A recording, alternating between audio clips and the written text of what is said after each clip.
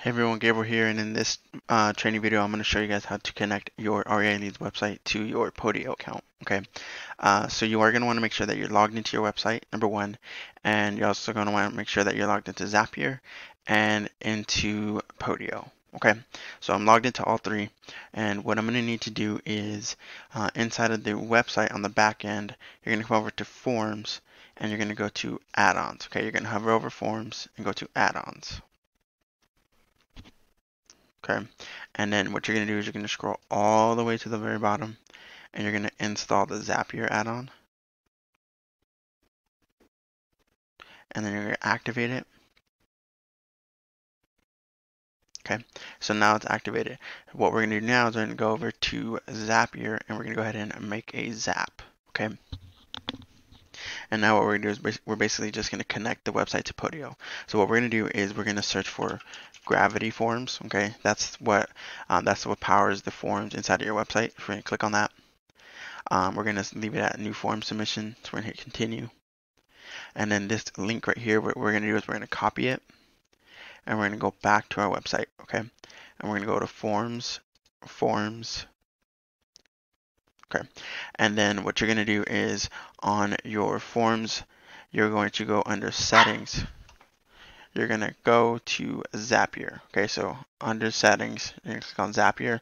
This cash offer is going to be the one on the main website, and then the next step is always the second step that they go to after they fill out the first form. Okay, so what we're going to do is we're going to go ahead and hit settings, Zapier. Okay, and then it should say you don't have any Zapier feeds. We're going to go ahead and create one or add new. And typically I just like to name it Zap.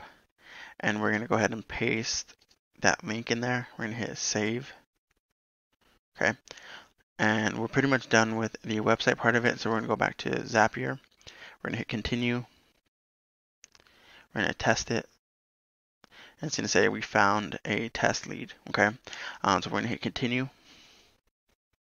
And now the gravity forms part of it's set up. So now we're going to go over to the second step and we're going to search for Podio. Okay, we're going to click on Podio. We're going to select create item, continue. We're going to sign into Podio. And again, you want to make sure that you're logged in because now we're going to be able to hit grant access. Okay, and I'm going to hit continue. And then the organization we're going to choose is the organization you have with your account, the workspace. You're going to choose which workspace you want to put it into. So I'm going to hit the top offer today.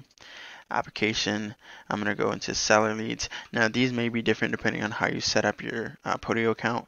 You just want to make sure that you add it to the workspace and application that you want your leads to go into.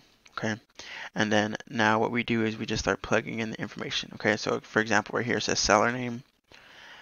We're going to pull it from the name right here. So we're going to pull in their name.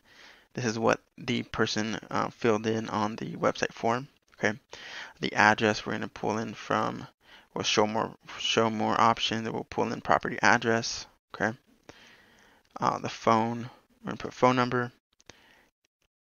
And for, let's see here, email, we'll put email address. Okay, now again, you guys may have different options to choose from. So like for example, we can select, this is the setup that I have inside of this test Podio account or demo account.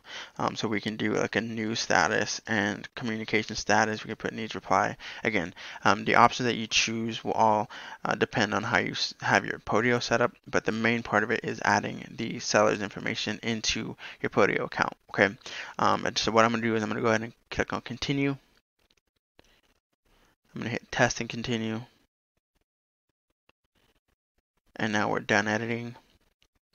I'm going to what I'm going to do is I'm going to go ahead and name this one. So we'll go ahead and website to Podio step 1.